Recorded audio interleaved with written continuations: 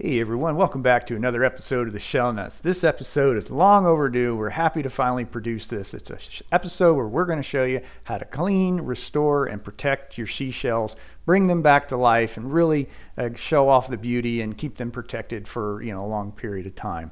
There's a lot of information on the internet about this, and we've learned from others as well. And then we found some things along the way, so we're going to share what we've learned. And in this video, we're going to do some scrubbing, and we're going to do some picking, and we're going to do some bleaching, and we'll do some acid dipping, and we'll do some sanding, and we'll do some oiling, and do quite a few other things. And then we're going to put all these techniques to the test with a few project shells that we found down in the Keys, beautiful shells. And we're going to restore these as much as we can. And it's kind of fun to take these and have a couple little projects to walk through and go through some of these techniques we learned and see just how beautiful we can make those shells look. I can tell you they turned out great. So please sit back, relax, and enjoy.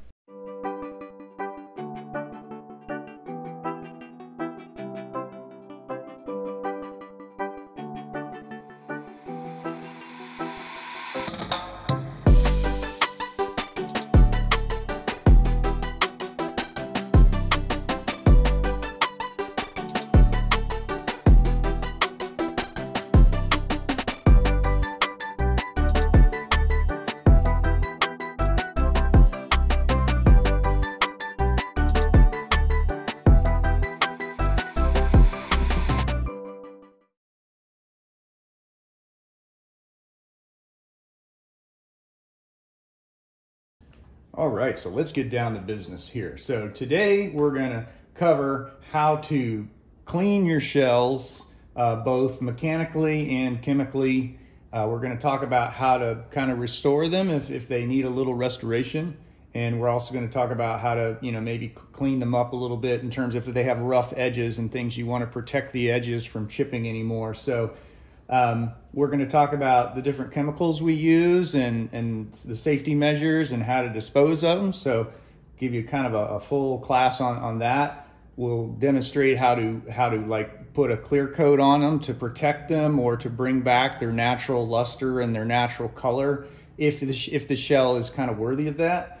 And yeah, we'll talk about all sorts of stuff. It's going to be a great episode. We really look forward to making this episode. So first of all, general rules of thumb. It's really actually pretty simple in terms of chemical. When you go to approach a shell and decide what you want to do with it, how can you clean it, things like that. It's actually pretty simple. There's really three types of problems a shell might have. One is it's either been kind of calcified. That's where it's kind of turned kind of a whitish color, ghosted. A lot of times when you first see the shell in the water, it'll be nice and pretty, and then once it dries out, it turns into this white milky color. And that's because it's gone through some calcification. And shells that have kind of turned this whitish color like this are great candidates for a muriatic acid dip. And we'll demonstrate that outside. Yeah. And then on the other side, if a shell has either some green algae or muck growing on it, or it still has some of its original periostracum, which is kind of its outer layer.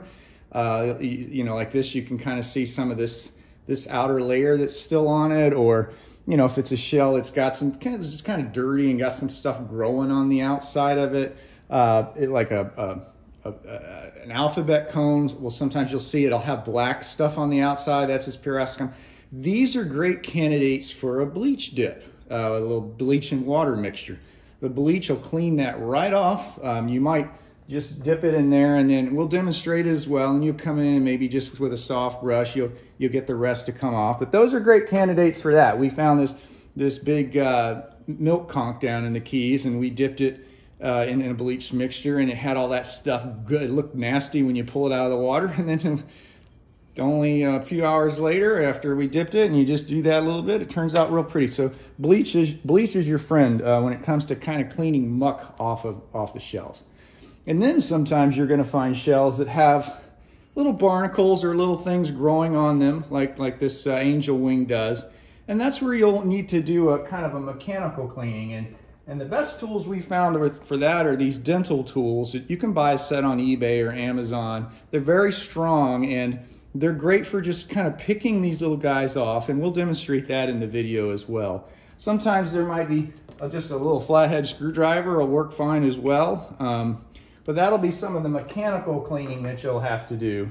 And then we'll also talk about how to, if a shell is missing its gloss coat, like we have a little baby cowrie here where its natural gloss coat kind of got worn down as you can see it's got a little bit here, but then on the top side, and when you restore that gloss coat, the color really pops. So we'll talk about techniques for doing that. And then lastly, sometimes you're going to find shells that have rough edges on them. There's little places where it's kind of jagged, and you'll want to clean that up because those rough edges can actually chip off even further, or they could cut somebody holding the shell. And so sometimes you just want to clean that up a little bit so that it doesn't chip or break any further, and it just adds beauty to the shell. And you can do that with some simple sandpaper and a sanding block, or just, you can wrap the sandpaper around different things. And then that way the shell will be in better shape. So, all right, and then one last rule of thumb is that if a shell does have a natural gloss coat to it, like a lot of times you'll see these horse conchs, they're kind of natural glossy, and some of the cowries and other shells, olives, a lettered olive is another great example of a shell that's naturally glossy. Don't ever dip one of these shells with a gloss coat in muriatic acid. The muriatic acid will strip that gloss coat right off. It'll damage the shell.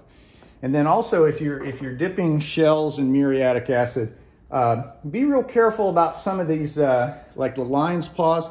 These lion's paws are actually pretty thin, and if you dip them for too long, it'll eat right through the shell, and you'll start to see pinholes in the shell.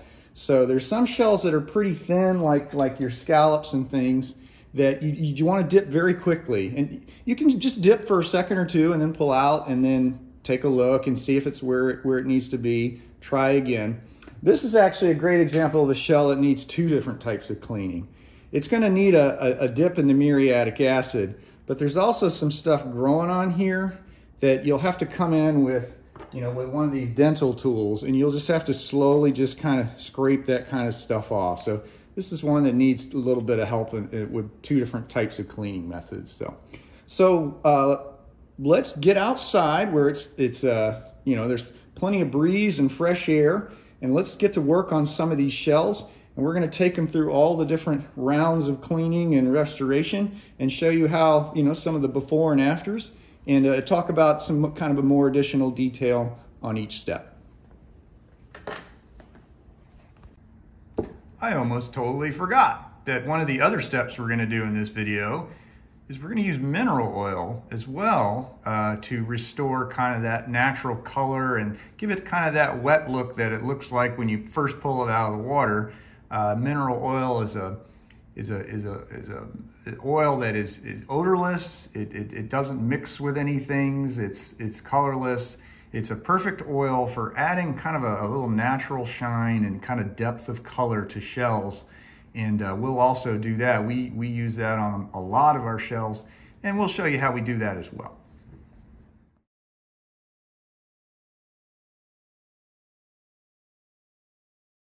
All right, in this segment, we're going to talk about how to bleach your shells to get off some of the gunk that might be growing on them, or the periostracum when you might have some of that on there. Again, some really great candidates for bleach are shells that you find in the Keys. It seems like the shells you find in the Keys always have something growing on them. On the east coast of Florida, they tumble around so much in the sand that oftentimes they're pretty clean once they hit the beach. My wife and I, we really don't have to bleach those shells very often at all.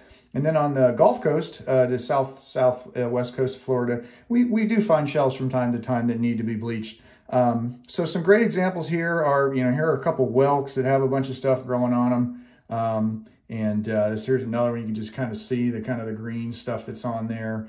And so you're just trying to get that green gunk and anything that might have been growing on them. Here we can see some stuff growing on here. The bleach should be able to take that off. And we wouldn't want to use acid, because the muriatic acid would take off the gloss coat of the shell. It would really eat into the gloss coat. So bleach is a much better candidate to try to get this off.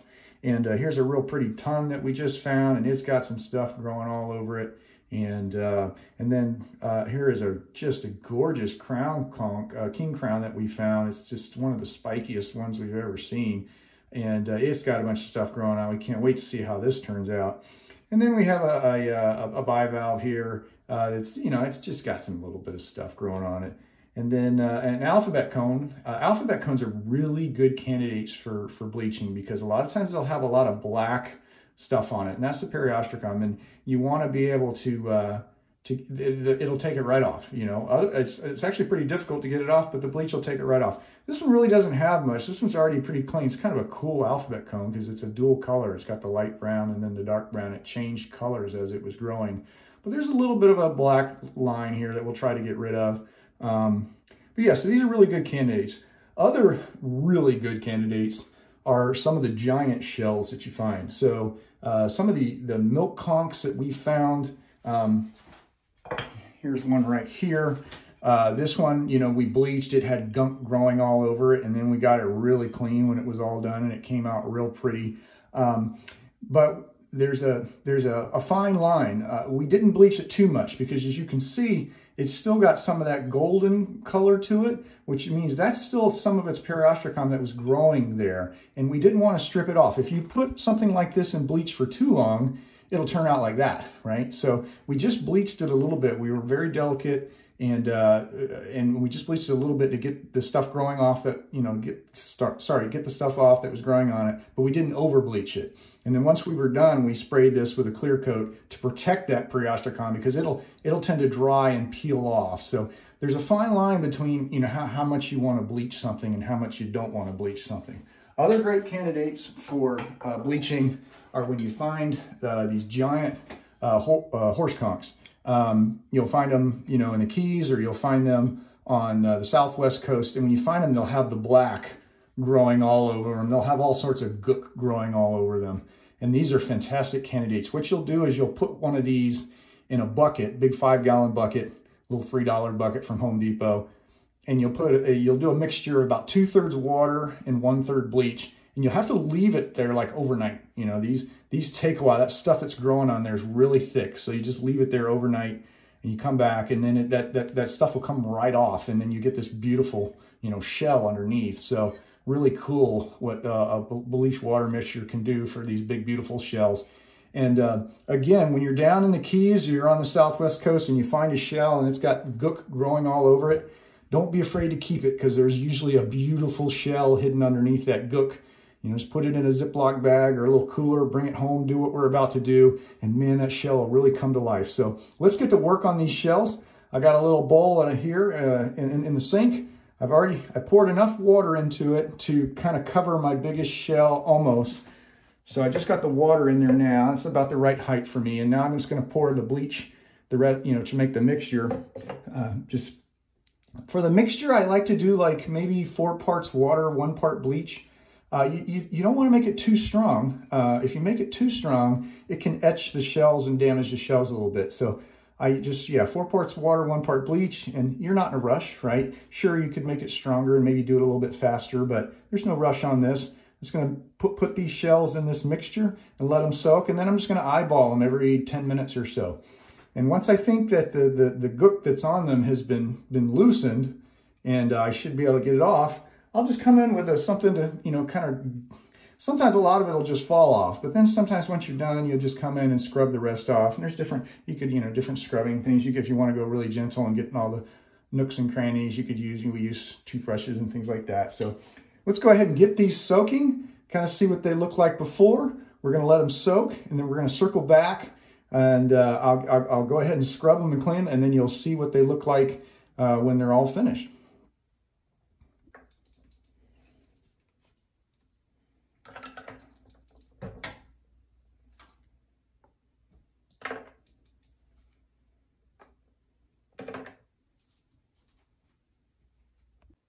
All right, so it's been I'd say about 15 minutes, 10 to 15 minutes, and I'm looking in here and I'm already seeing some great results. That stuff that was stuck on this orange conch, beautiful orange conch, it's all gone. I won't have to hardly do any scrubbing at all. It pretty much dissolved right off. And the same with this other beautiful fighting conch. That stuff that was on here has dissolved off. It's ready to go. Wow, what a beautiful fighting conch that is with that zigzag pattern on there. And then the alphabet cone, it had a little bit of a black streak here. It was very faint. This wasn't the best example, but we've done others in the past that had a bunch of black on them, and it just comes right off. This one's done, ready to be rinsed. Let's take a look at this lightning whelk. We just recently found this one in the Keys. It has some of the prettiest color inside the shell, right in there. It's one of the prettiest ones we've ever found. And yeah, all that, the green that was on here, it's all gone. And that one's ready to be scrubbed off. And how about this amazing crown conch that we found with the crazy spikes on it? It looks so much prettier now. It's ready to just have a little bit of a scrub with the toothbrush and it'll be all done. Sometimes we dip these in acid. They react really well to acid, but this crown conch, I don't think we will. I think the color is what it's going to be, and it doesn't need that. So we'll just do the bleach only, and that should be sufficient. Let's take a look at this bivalve here. Well, this bivalve is, I don't know, maybe I just need to do a little bit of scrubbing with the toothbrush, but yeah, it was mostly black, and now it's a lighter color. And I bet if I come in with the toothbrush, we'll be able to get that little bit of, yeah, see that little bit of brown that's there, that's coming off. So it's done, it's ready to go.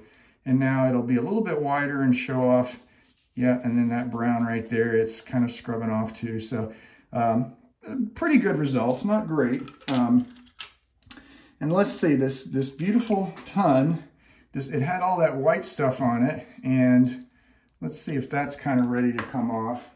That was a little bit thicker than some of the other shells.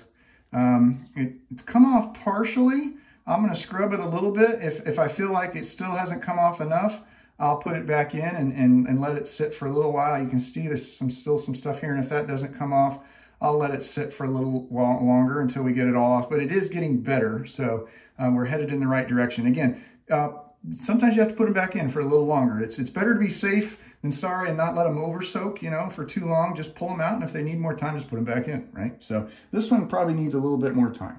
And then we have a couple lightning, oh, this one's starting to really show off. This one's a little bit lighter in color. It's one of the bigger ones we've found, but it's just naturally kind of light in color. So probably this is about as good as this one's gonna get. It's so shiny and glossy on the inside, really, really pretty on the inside. But it's just kind of naturally light, and that's just the way it's going to be. Okay. And then finally, what do we have? This is a really pretty orange, had really a lot of orange in this one, sorry. It's very orange, a light orange color, really a cool lightning whelk. And then we had this real baby, real small fighting conch here. This really didn't have much in it. Overall, though, they were done in like 10 to 15 minutes, and I'm just going to give them a little scrub. The ton, we'll let that soak a little bit longer, and then we'll put them up on the towel and let them dry off, and then we'll take a picture, kind of that after picture, and we'll see the difference. All right, so for our last two shells, this ton really came out pretty. It got most of the stuff off that was the gunk that was on here, both on the inside and the outside. There's still a little bit of whiteness here, but I think that's just going to be the natural coloration. If you hold this up to the light, there's actually, these shells are so paper thin, that's why it's hard to find one that's not broken. We're super happy to find this. This is the nicest one we've ever found. They're paper thin, and there's already some there's two little pinholes here. I could try to dip this in a muriatic, or just spot treat it with muriatic acid, but I think it would eat right through the shell and I'd wind up with even more holes. So I don't want to do that. I think I'm done. The only thing I'm going to do is I'm just going to clean up this edge on the sander just so that it's not so jagged, and it'll preserve the edge. And then I'll put probably just some mineral oil on it, and this will be a beautiful shell. So this really came out nice. And then we let this bivalve soak for a little bit longer, and it just continues to get prettier and prettier as we let it soak. I am a little nervous though that the hinge is going to give out on it. So I may just go ahead and see it's already starting to give out a little bit, and that's why we kept it, because it was hinged. So it'll probably just sit like this, and the top has come out real pretty and shiny, and I think this one's done also. So I think we're done with the bleaching, and we'll just let these dry, and we'll look at them one final time once they're dry so you can see the difference. But I gave them a good look already, and they look a lot better than they did before. So yeah, let's give it a few more minutes and we'll check back. All right, we've let these These guys dry out for about an hour, and loving the results I'm seeing here. The fighting conchs, they have no more of any like gook on the outside, just naturally shiny and beautiful. This one needs nothing. It's just ready to go and enjoy being displayed in a collection. The same with this one. This one's absolutely gorgeous. Nothing left. The bleach did a great job of getting those cleaned up. There's no more of a little black layer here, so that the alphabet cone cleaned up really nicely. Also, this crown, king crown, just came out gorgeous. No more stuff on the outside, just beautiful. So, and then the ton, I believe it's a partridge ton. It's starting, as it's dried out, it's gotten a little hazy again. But you know what we're going to use on this next? We're going to hit this with some mineral oil, and it's going to bring that natural shine back out, give it that wet, deep look. As a matter of fact, let's just do it right now and see what happens. I'm kind of excited to see what happens when we do that.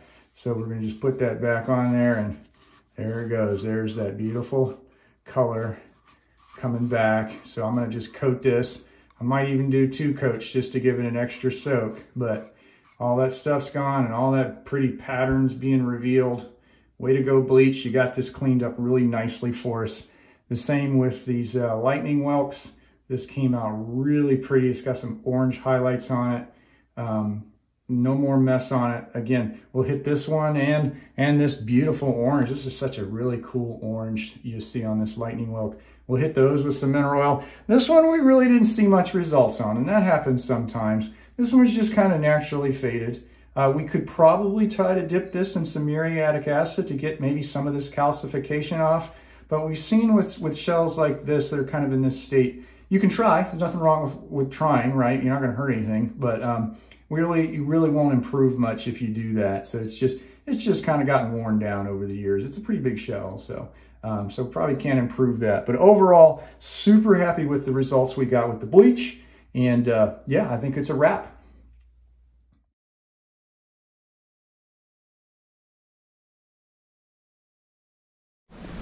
All right, so in this section, we're going to talk about muriatic acid and techniques for using it and being safe and properly disposing of it. And shells that we have found that really respond well to muriatic acid dips are your scallop shells, your lion's paws, the king crown really responds well. A lot of times it's very calcified, and after a good dip, it really pops. So we got a couple of those. The lace murex and the apple murexes, different murexes respond well. Sometimes the tulips will, sometimes they won't. You want to be careful. For example, these two really aren't that calcified. That one, yeah, I mean, it's a little white, but if you dip this in muriatic acid, it's probably not going to improve that much. And in fact, I don't really see any reason to dip this one. But this one's got a little bit of white calcification along the top.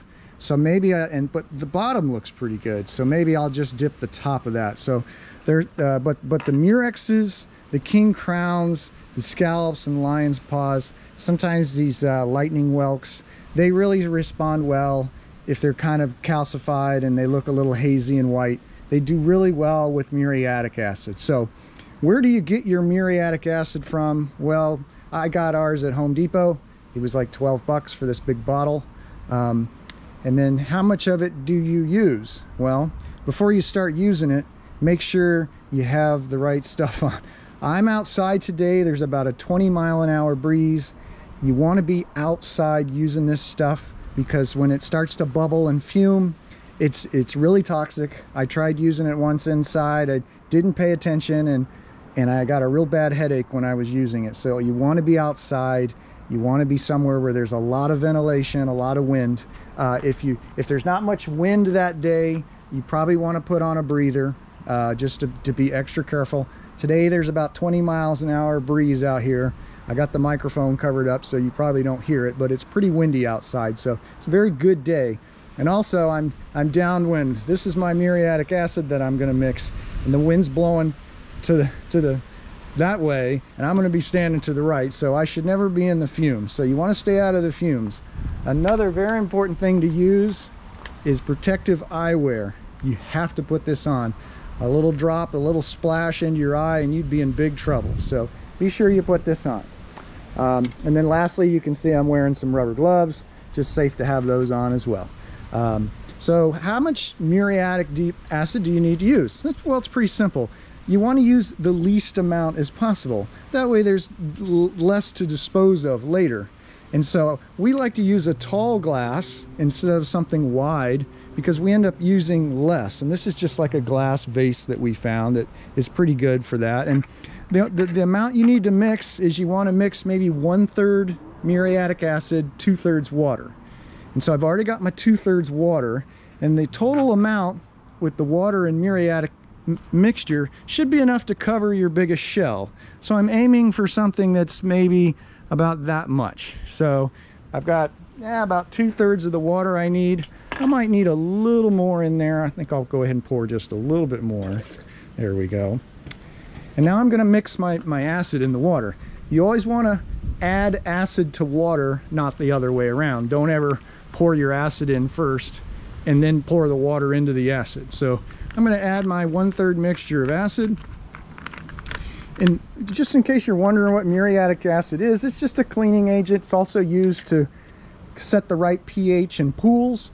When it's watered down, it's pretty harmless. But in its mixture right out of the bottle, it's pretty strong. But after we get done, we're going to show you how to dispose of this stuff. It's really easy to dispose of. It's very easy to neutralize. And once it's neutralized, it's completely harmless. And we'll show you how to do that as well. That way you feel comfortable using it, and you don't have to, feel bad about how you dispose it. We'll completely neutralize it.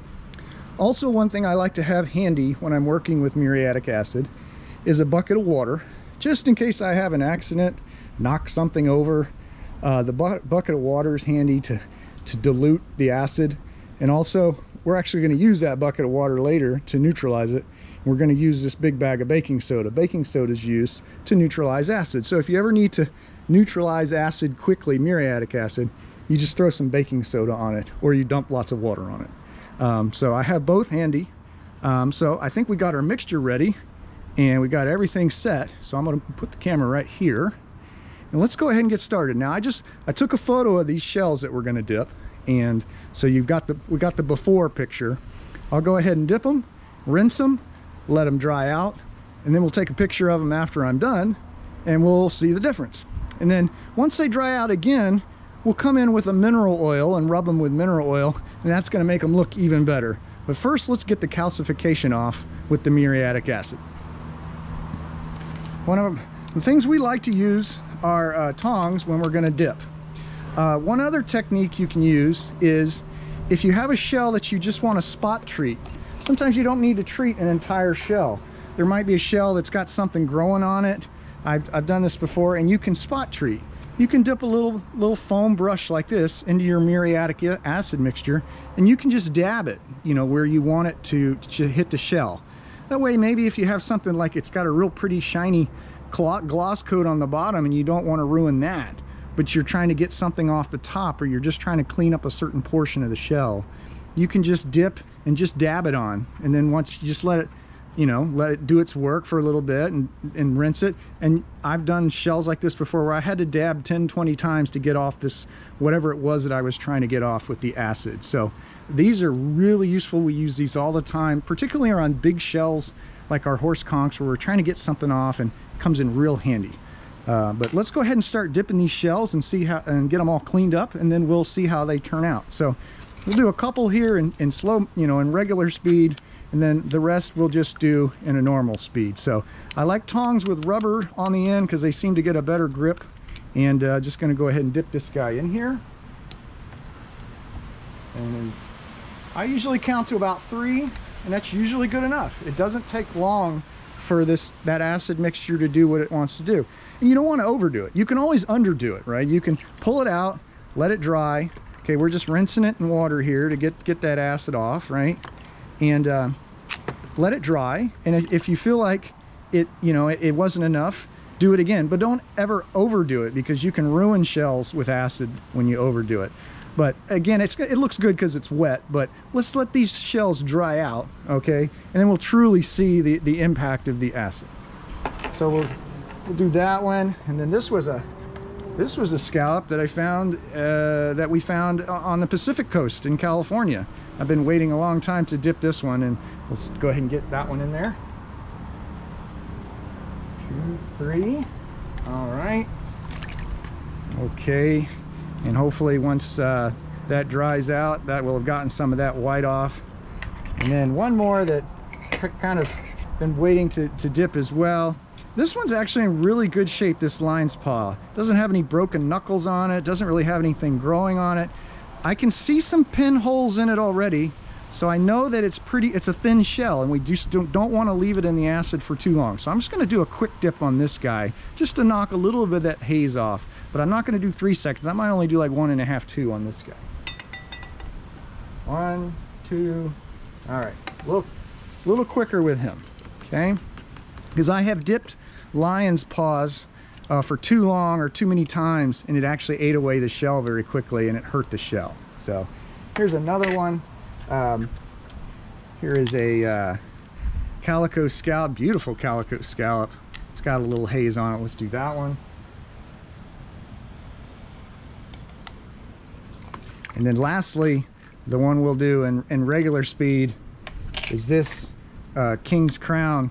You can see it's really hazy, and we find King's Crowns all the time that are really hazy like this, and they really respond well to a quick muriatic acid dip.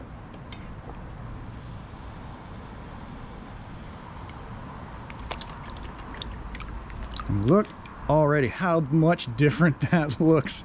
It's incredible how well these respond to that dip. So much, look at that, it's like completely different. So really cool the way it works so well on those. So I'm going to go ahead and dip the rest, and we'll circle back.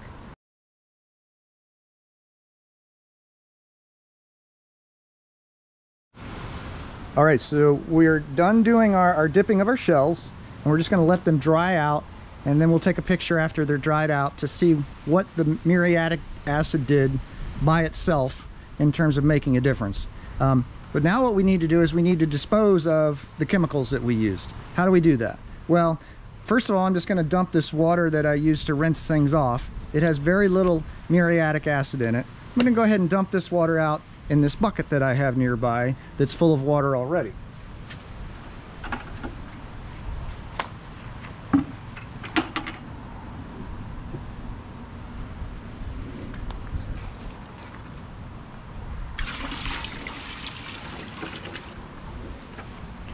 And then I'm going to pour out the muriatic acid into this big bucket of water as well. And this is, I mean, this is already 2/3 water, so you've just got a little bit of muriatic acid, which is good. You didn't use much, and you're dumping it into a major sized bucket of water here. This is a 5-gallon bucket. It's probably already 3 gallons of water in there, so it's probably only going to be about 1 part muriatic acid and 30 parts water.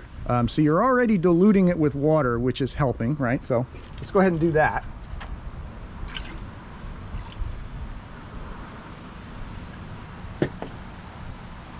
And then these are safe to just rinse out in the sink. There's very little acid left in them, so you can just rinse those out in the sink. Now, what are we going to do with the acid that's in this bucket? Well, the way you neutralize muriatic acid is with baking soda. Baking soda basically completely is the opposite of acid. It's an alkaline, and it will render the acidity just basically gone. And so let's go ahead and pour some baking soda into the water, and it should react and foam. And you know you're done when you put baking soda in the water and it doesn't fizzle anymore. So let's go ahead and do that now.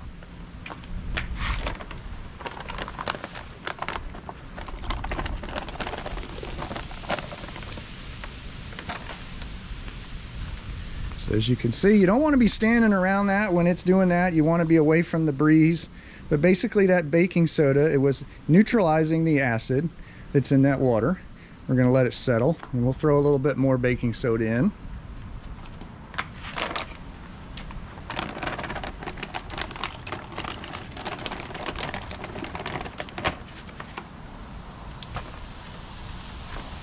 All right, neutralizing it a little bit more, not as much as last time. So we're making progress.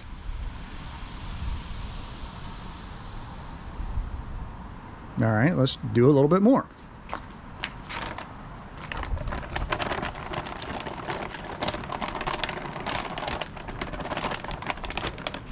All right, no reaction. No reaction at all. That means you've completely neutralized the acid. It's completely safe. Stick my hand in there, no problems.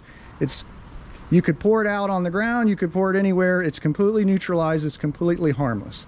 And so what we can do is what I usually do is I just pour it down the sink of the kitchen, or I can pour it out in the toilet, but it's completely safe to dispose of. It's a completely neutral water now, and safe to get rid of. So you can see it's super easy to dispose of it safely, and so it's easy to use, and you should take advantage of it. It's a great chemical. It works great. Works great on shells. It works great on boats. It works great on cleaning things. And you also pour it in your pool to neutralize the acidity of the pool. It's used for all sorts of good stuff, but it really helps us out with our shells.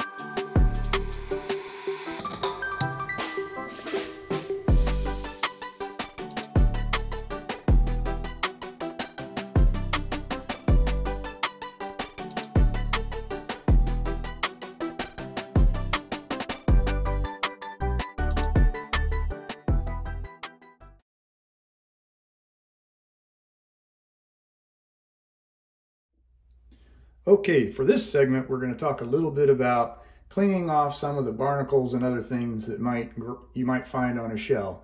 On the east coast of Florida, we don't really get too many barnacles on our shells. They have tumbled so much in the sand by the time they get to our beach and our coarse sand. They're usually pretty clean once we find them, almost a little worn down for that matter.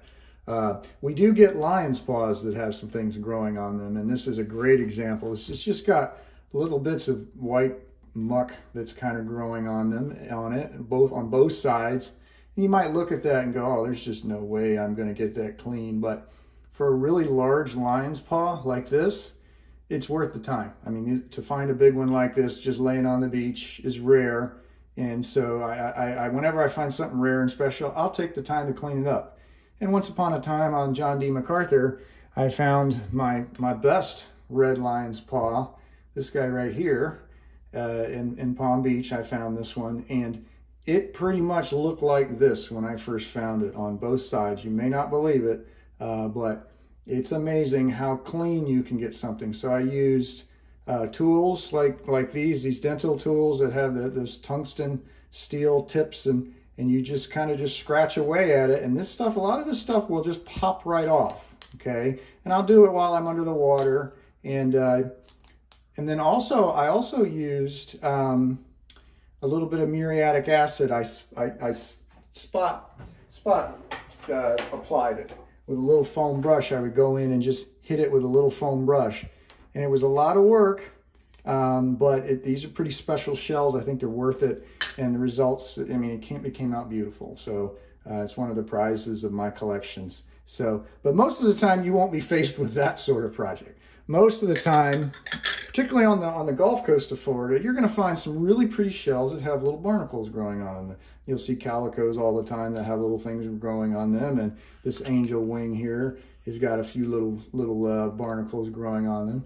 And most of the time, you can come in with, pick whatever shape you like to use most, and these little guys will just kind of scrape right off. And I like to do it under running water because as you're doing this, they can just pop anywhere, right? So if you're doing it under running water, A lot of times it'll keep it from flying across the room when it pops off. Now, an angel wing is a very delicate shell, so you could, you know, you might, as you're popping one off, you could damage it. I've actually never tried getting a barnacle off of an angel wing. Let me turn that water off. So, but like a calico, it's a very durable shell, like this big barnacle here. Let's see if we can pop this big barnacle off. That's a pretty big barnacle. And a lot of times you think, oh, it's going to be damaged underneath, but no, you know, a lot of times you pop these barnacles off and it's completely gorgeous underneath. There's like no damage to the shell. So let me see if I can pop this barnacle off and let's see how that goes. So just going to put it under the running water a little bit and just try to work my way around. It might come off in pieces. Oh, it came right off that easy. Look, gone. And underneath, nice color. There's a little bit of stuff there we might be able to, and look at that. It's perfectly beautiful underneath. And so don't be afraid when you find a shell with something stuck to it. A lot of times it'll pop off very easily. Let's try this one. Look at that. It came off so easily. I just stuck the little point of the tool under there. Look, it's a perfectly beautiful shell now. Really cool. Earlier in one of the videos when we were working on this shell, I noticed this guy, this lightning whelk, has some things growing on the inside. Just use the same tool, stick it under there. Boom, look at that, just popped right off of there. Let's try this one right here. You gotta be careful with these tools. Yeah, look, just popped right off. Just rinse that off. Might go in and scrub it a little bit with a scrub brush. So now this beautiful lightning whelk has no more stuck to it. And this little stuff here, we can just get that off with a scrub brush. Maybe a little bleach or something, but that'll be a perfectly beautiful shell now. So yeah, really cool how easily a lot of these things will just fall right off. And again, you can buy these tools on like eBay or Amazon. They're cheap and they last forever. The tips on these things are extremely strong and durable. They work great. There's different shapes. Sometimes a shell will get stuck down inside, and the ones that have the hook you can use to hook things out, and really great shells. So again, don't be afraid if you find a shell with stuff growing all over it. You keep it. You know, if you feel like you can just tell that there's a beautiful shell under there, keep it, because you can take it home, do some things to it, and make it beautiful again.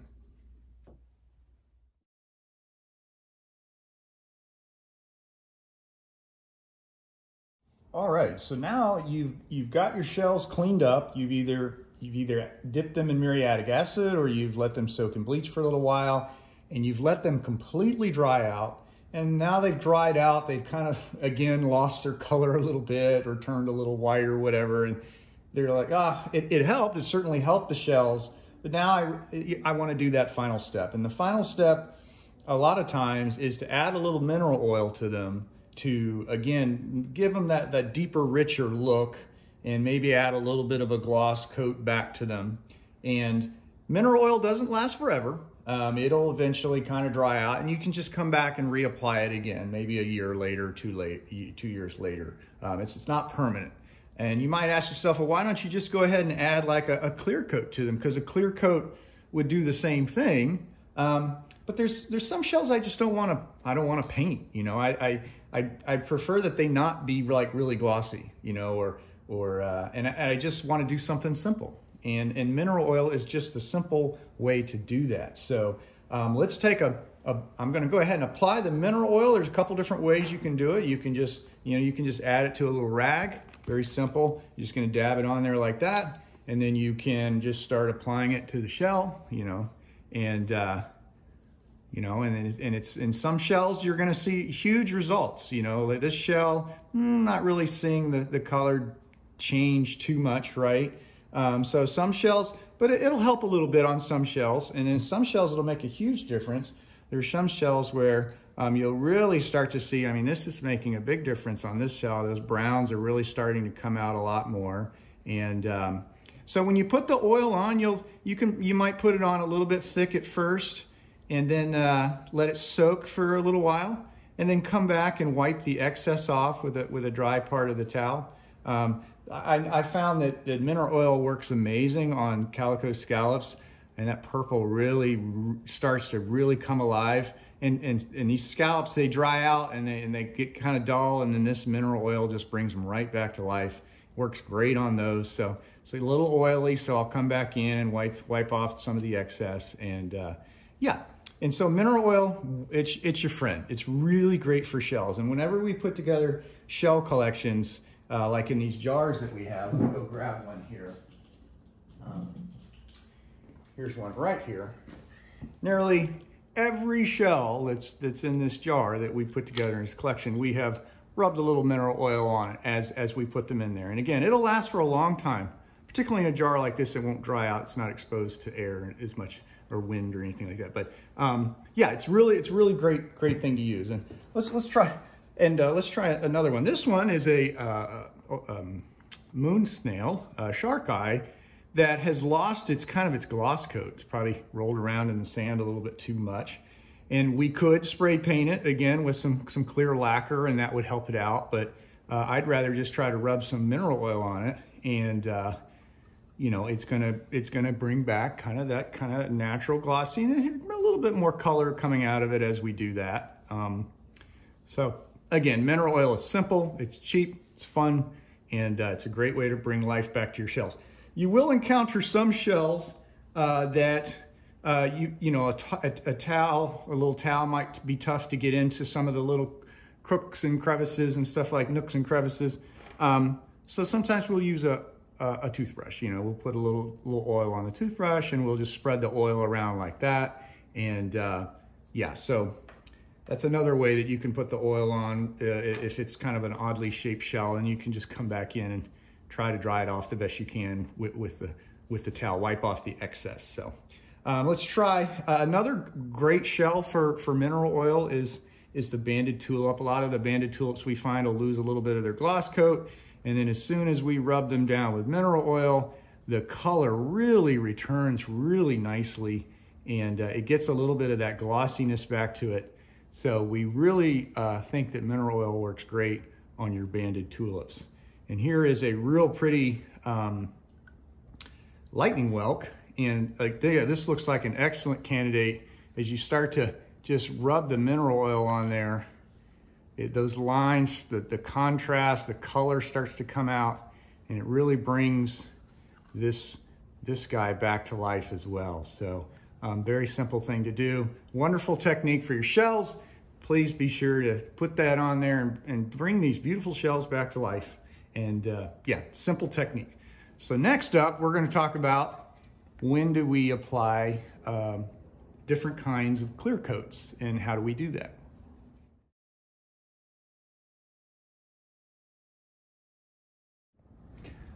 All right, so there's sometimes where you'll have a shell, usually some of your larger shells, where you'll want to try to protect them and restore a little bit of their shine.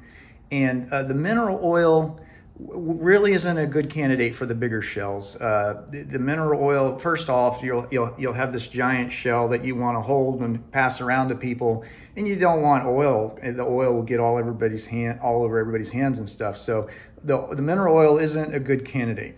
What is a good candidate for some of these larger shells that you want to kind of restore and also protect at the same time is just putting on a coat of a clear, a lacquer or an enamel. And there's different kinds, and they'll provide different results. So let's talk about that. So for like a real thin coat, where you just want a little bit of a gloss, not really thick, I find this lacquer from Rust-Oleum works really well. I'll just put a very light coat on, like I did on this giant horse conch, and it was great. You know, it just added a little bit of shine, not much, just a little. It was kind of exactly what I was looking for, because the shell does have a little bit of a natural luster. So I was just trying to give it that little bit of that natural luster back to it.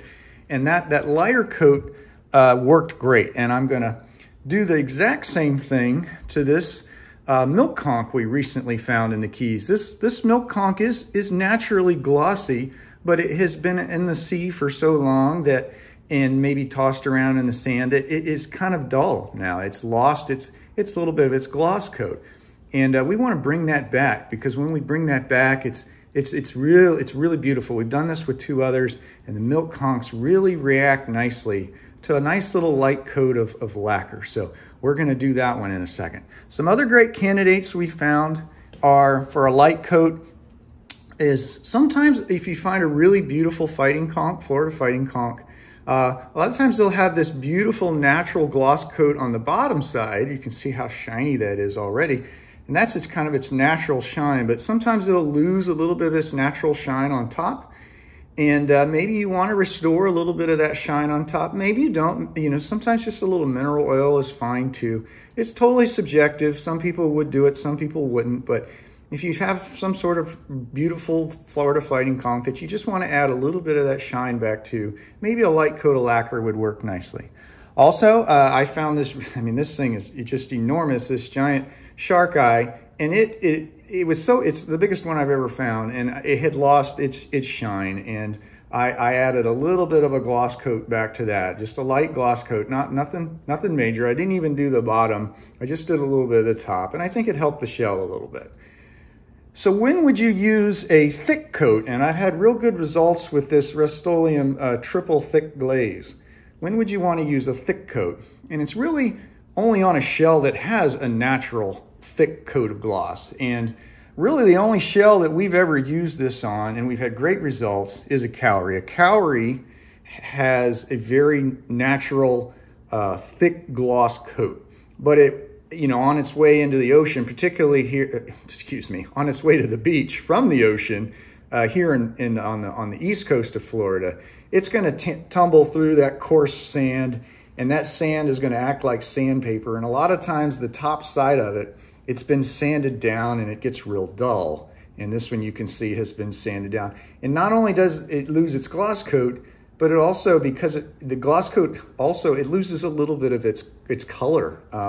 It's contrast. So we've done 2 cowries in the past where we added a thick coat in it. Man, it really brought that cowrie back to life. So in today's video, we're gonna put a thick coat on this cowrie, and we're gonna put a light coat on the milk conch, do a little before and after, and let's check out the results. All right, so in this section, we're going to put a clear coat on 2 shells that are in need of it. We have a milk conch that is really lost all of its natural gloss coat, and we've gone ahead and cleaned up this milk conch. We did a bleach bath and got all the gunk off of it, and then I came in and with some tools and also with a little bit of muriatic acid, I did some spot applications to the top section here to clean it up a little bit more.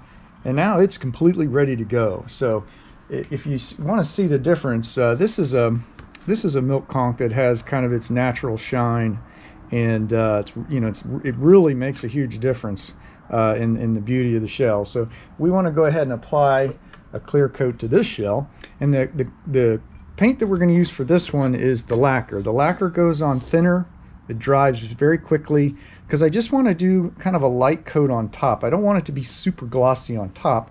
I just want kind of a light coat, kind of like what you see here. It's a very light coat, and that'll help keep it protected and keep this periosticum.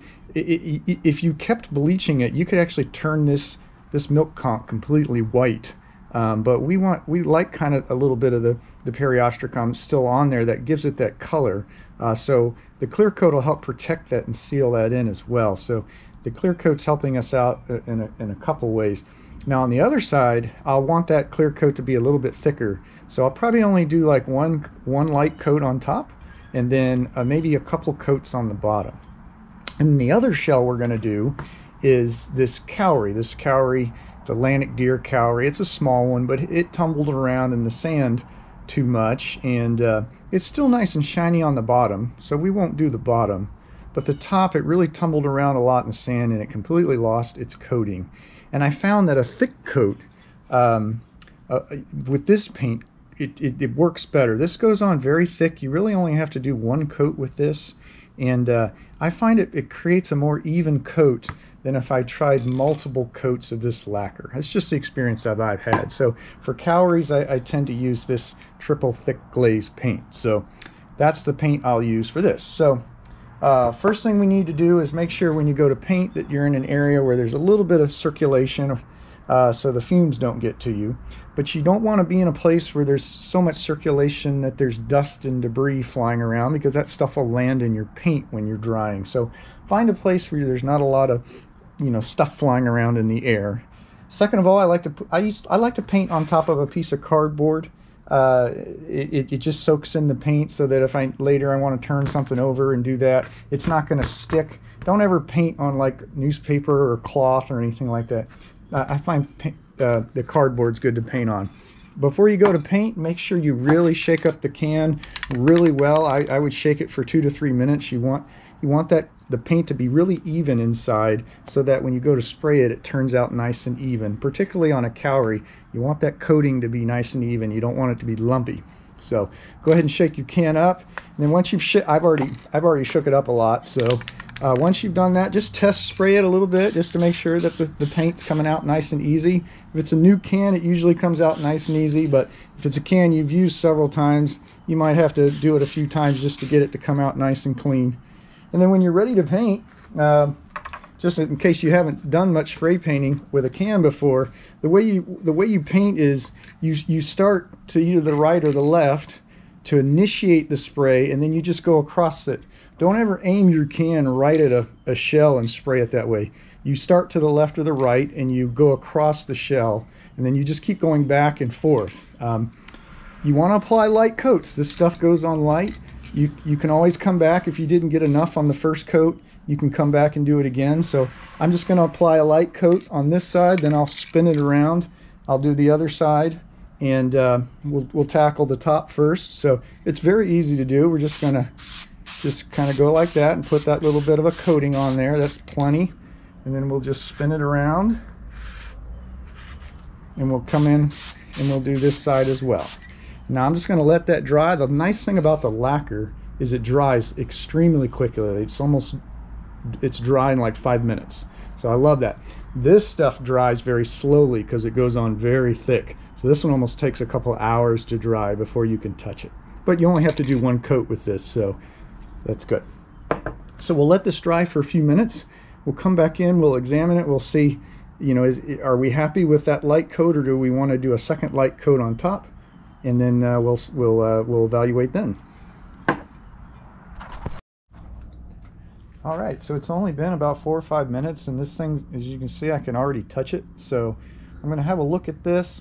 What I'm shooting for is just a little bit of a gloss coat, but not something overly glossy, because it's not naturally overly glossy. So I think, you know, this part looks pretty good. It's got a little bit of shine and it's protected. And another reason why you put clear coats on these shells is to protect the oils that you have on your fingers. When people handle them, the clear coat will protect the shell and the periostracon from the oils on your fingers. So it's another reason why sometimes you want to protect some of your shells with a clear coat.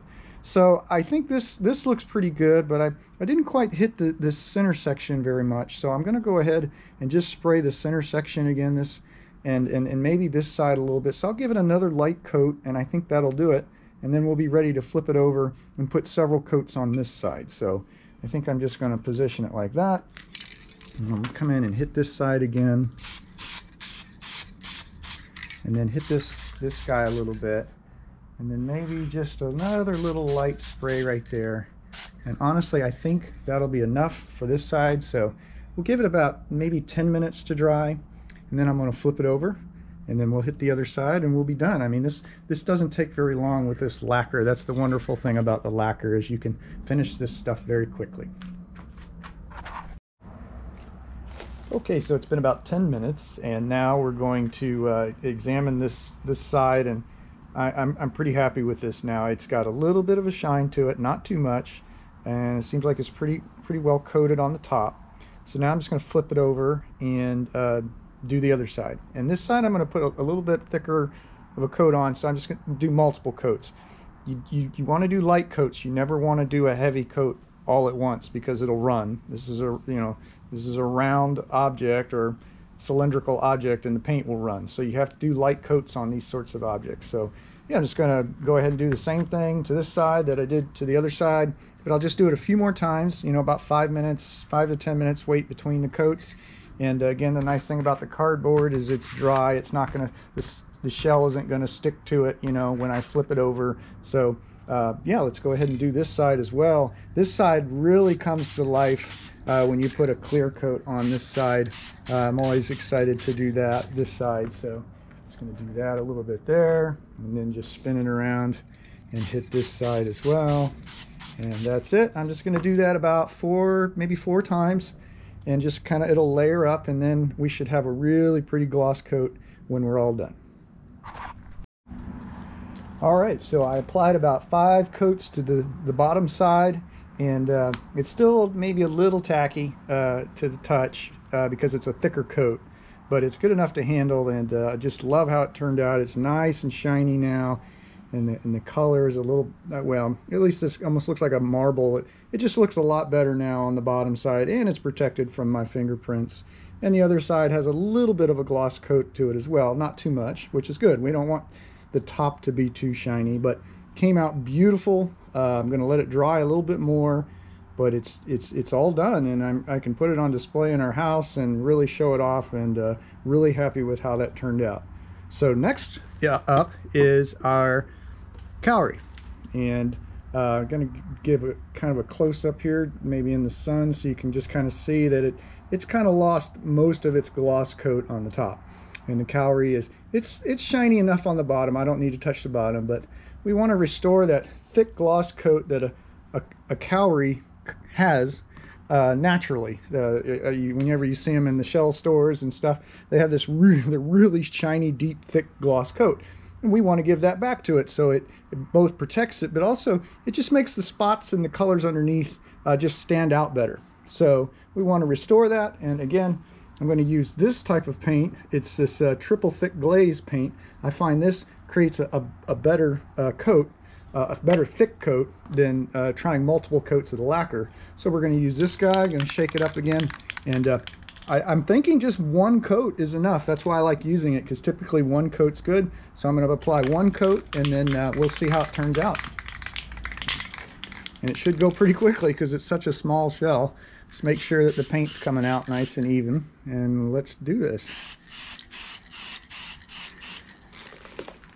And I'm going to just go around to this side, see if I can touch this. Turn it around here, and go ahead and hit this side as well. Oops, paint stopped coming out of the can.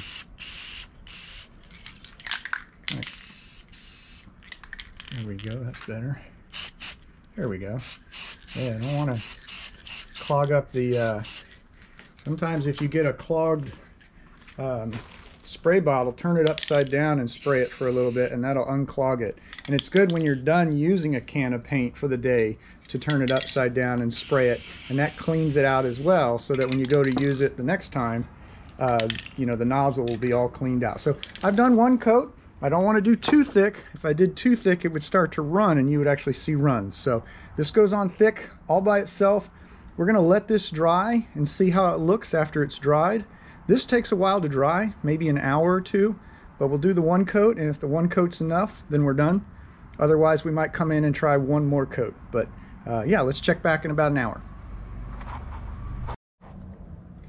All right, so it's been about an hour, and it's dry enough to touch. And I'm going to take a look at this guy and see if this gloss coat is thick enough for me.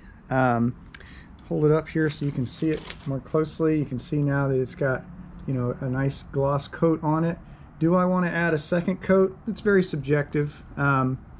This is a smaller one, so it would naturally have a little bit smaller gloss coat, but I think I will go ahead and add a second coat to this, because this side didn't get quite as thick as I wanted it to. So we'll just do one more coat, and that surely will be enough. So let's go ahead and do that.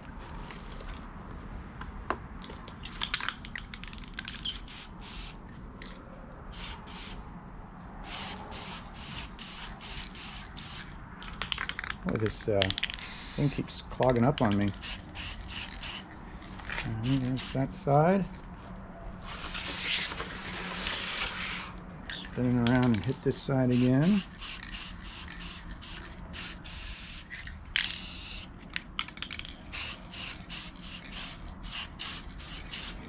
Oh, this nozzle's really giving me trouble. Let's see, how thick is that? Not quite seeing the thickness that I want to see. Doesn't seem like it's coming out of this can very good.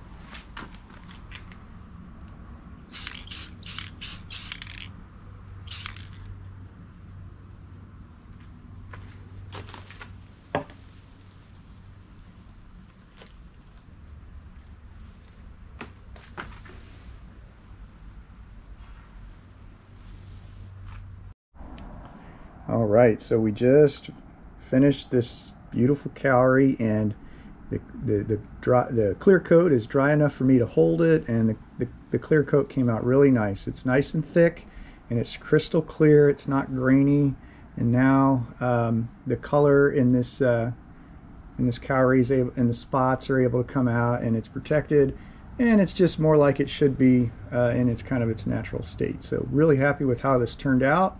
Going to put this in our collection and wrap up this section.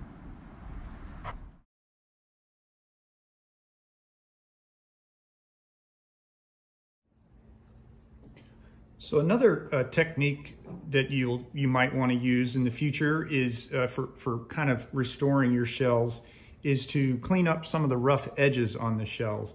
You do that not only for appearance but also to protect, because a lot of times a rough edge may end up cracking even further than it already has. And for examples of rough edges, we find a lot of these horse conchs that have kind of very rough edges on the outer lip here of the aperture. And you know, also the whelks that we find, particularly like the pear whelks and the figs, they can also have kind of a rough edge along the outside. And this big milk conch that I'm about to spray for the video, that we'll spray for the video, it's got kind of a rough edge here that I would want to take care of as well, because that could chip off even further and take a bigger chunk out of it. So I just sometimes like to clean up the edge. And a great example of the difference it can make is when we found this big horse conch.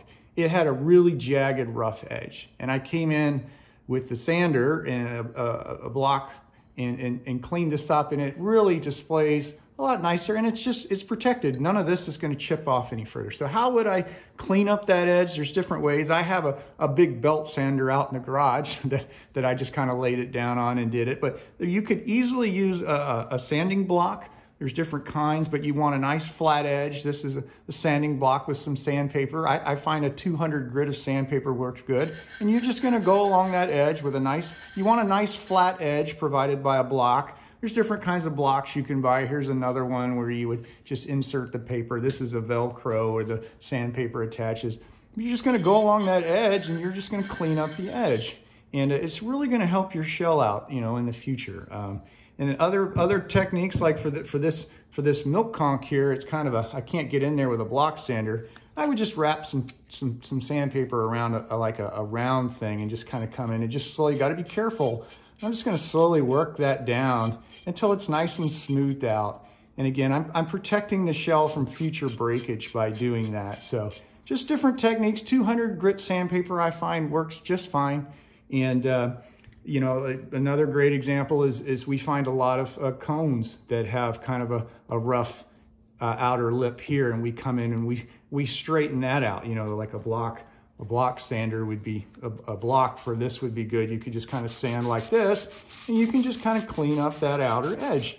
And some of these shells are precious, you know, and it really helps them out. So another great technique for making your shells even prettier and protecting them from future breakage.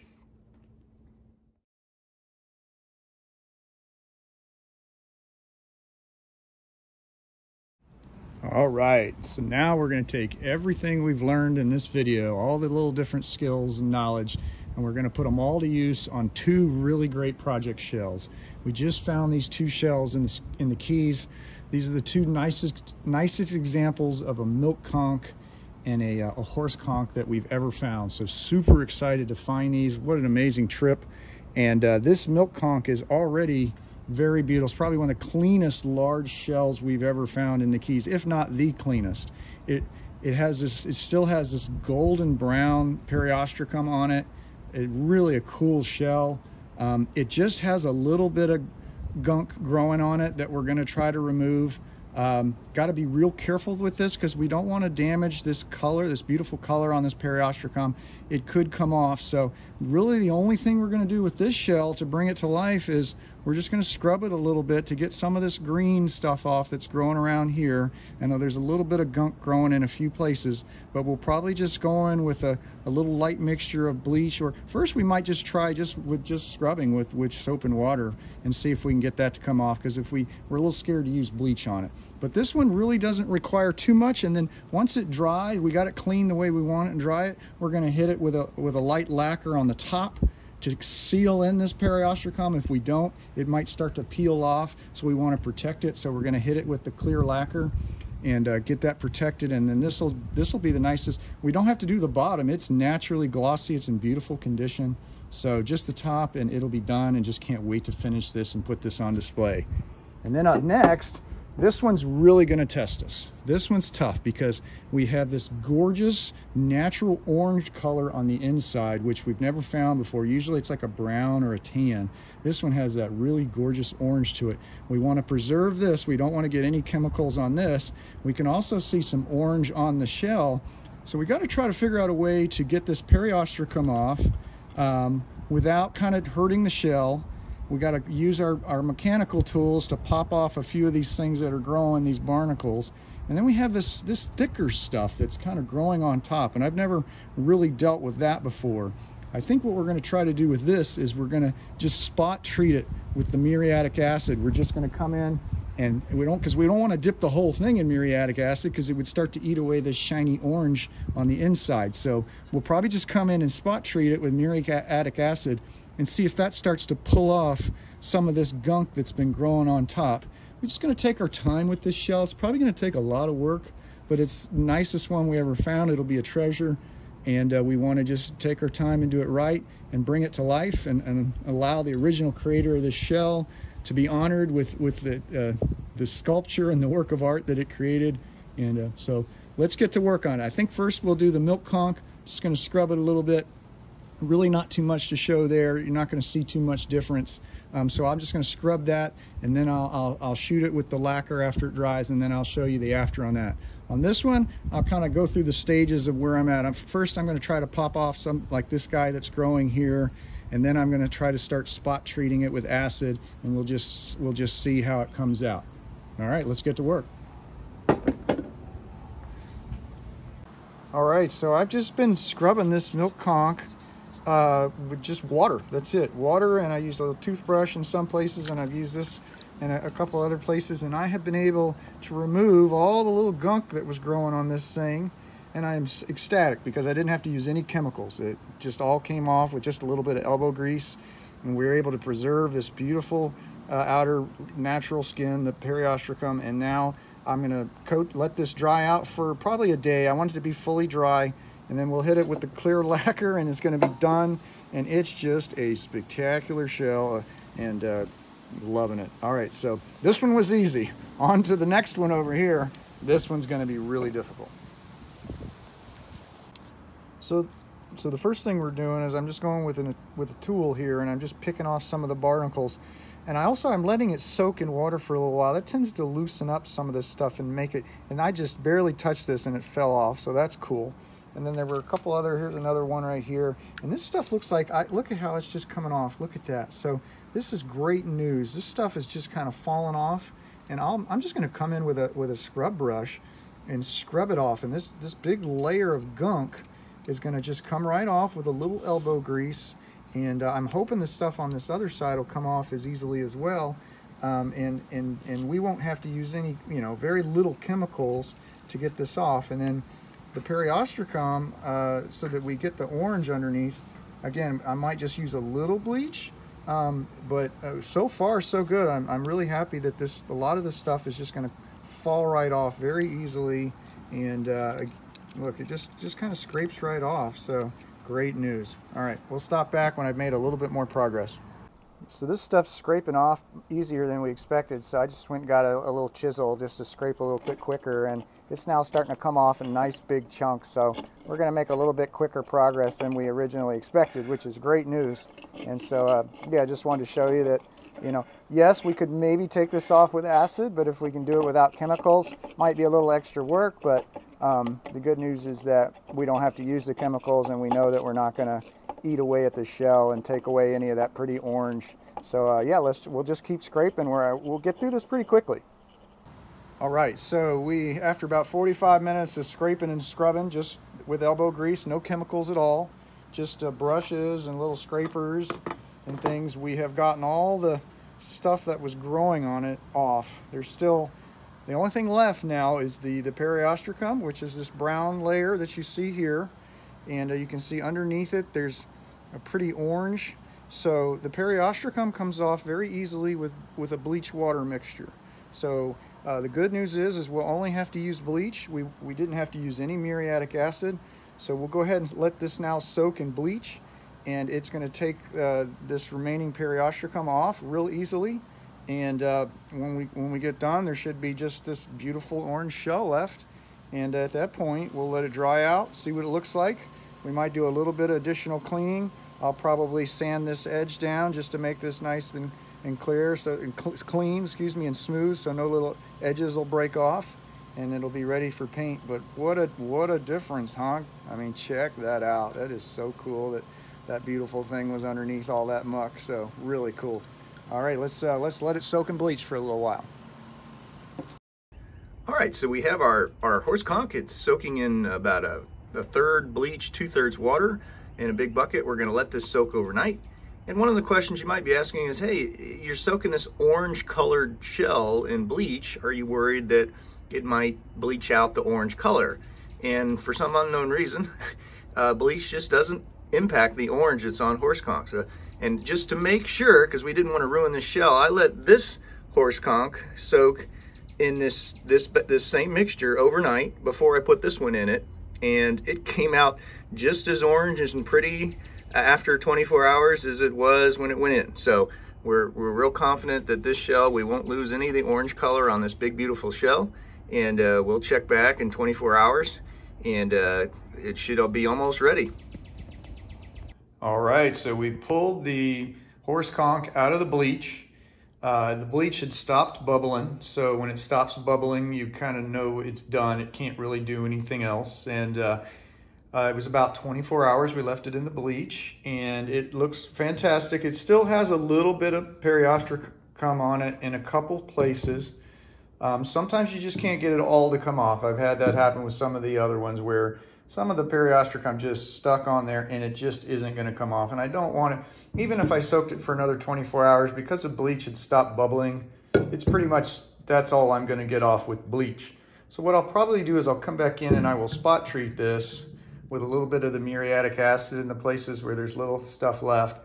And hopefully that'll take off the rest. And I'll be real careful, I don't want to damage it, but it came out beautiful. I mean, look how beautiful and orange it is.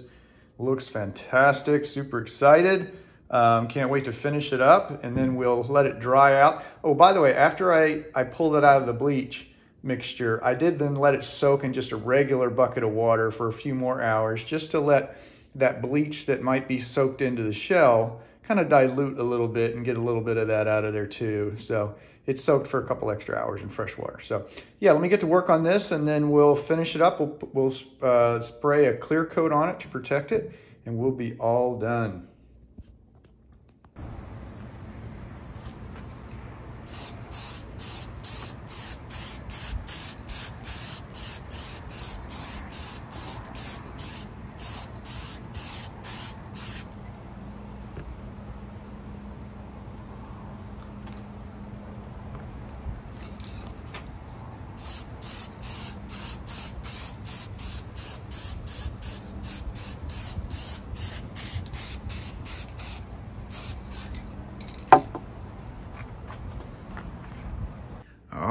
right, so we're all finished with the shells. I'm done spraying the clear coat on them, and man, they came out great.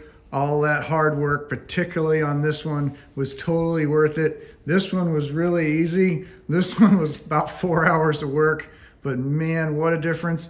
My wife spotted this shell, this beautiful milk conch, as we were drifting along in the boat, and I jumped out and grabbed it. Honey, it was a great find on your part. Probably one of your, what do you think? Is it your best find ever, or where does it rank for you? Hell yeah, of course it's the best find. Oh my gosh. It is really, really beautiful. Oh, it's gorgeous. And spin that thing around. Oh my goodness. Look.